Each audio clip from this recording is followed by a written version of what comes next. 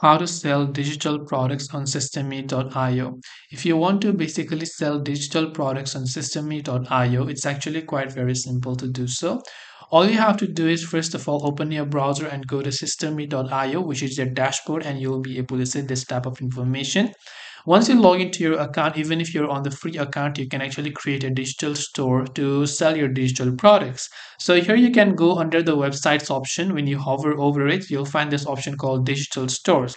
Once you click on it, you can see currently we don't have any. So we can just click on the create option from the top right hand side of the screen and simply give it a name right here, which is of your digital store right here, right? So whatever else it is, just give it a name. Once done, you can choose a URL path as well. Then once done, you can click on the save option.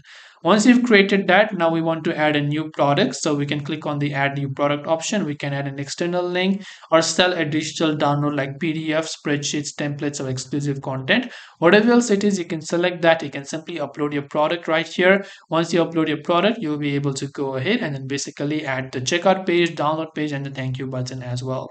This way you'll be able to sell digital store products. I hope that this video helped you. If you have got any questions, feel free to leave them down. Thank you for watching and see you in the next video.